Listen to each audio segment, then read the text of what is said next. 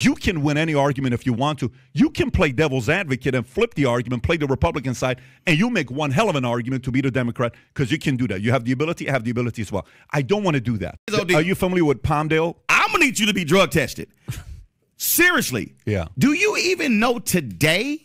We've done the stories in Florida when somebody's black selling their house, the appraisers will come in and literally give them a value $100,000 to $300,000 less because they're black. You know that that's actually happened, right?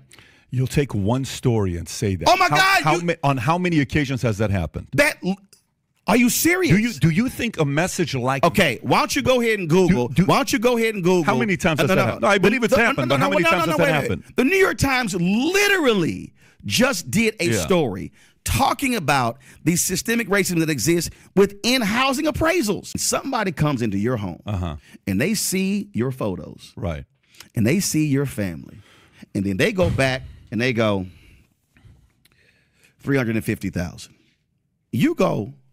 What the hell? So you stand up, challenge injustice, and demand equality in all appraisals.